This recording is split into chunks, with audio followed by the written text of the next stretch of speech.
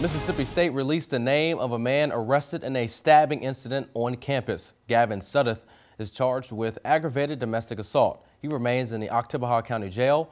A bond has not been set for the Starkville man.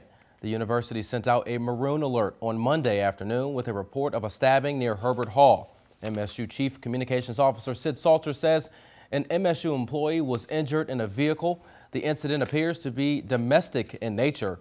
Sudduth was quickly arrested, and the victim's injuries are not believed to be life-threatening.